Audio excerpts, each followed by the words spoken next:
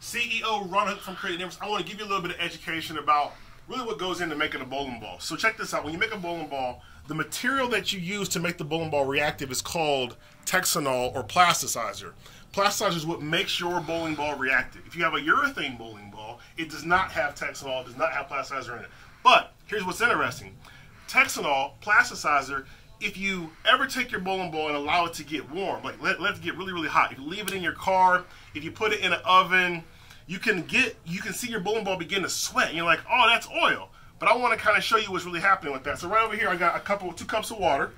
2 cups of water. This is actually lane oil, and this is actually the plasticizer. So check this out. What I'm going to do is I'm going to take and put a little bit of Texanol in this cup, okay? And I'm going to put a little bit of oil in this cup.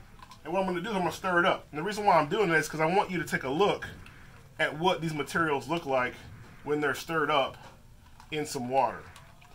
A lot of times people go, oh, well, you know, these materials, I see all this stuff coming out of my bowling ball. But when you look at that, they actually look to be the exact same. You can see that film on the surface of the cup. And what that is the plasticizer and or the oil both have risen to the top. So what's going to happen is when that bowling ball heats up, you're going to actually have the plasticizer and the oil come to the surface of the bowling ball.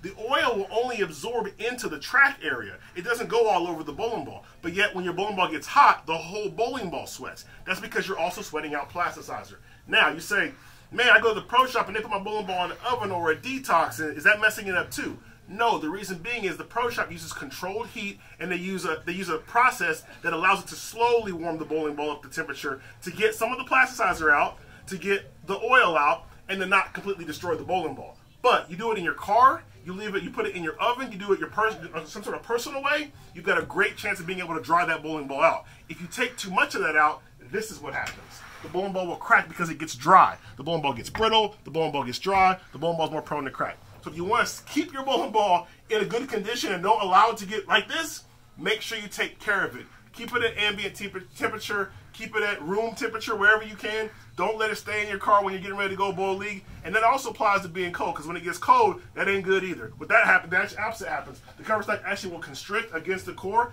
That'll also make it really, really easy for it, or easier for it to be able to crack and break. Just some little tips right there to be able to help you take care of your bowling ball, and a little education and understanding on why bowling balls are what they are. With that being said, I'm out of here. CEO Ron from Creative Difference. Talk to you soon.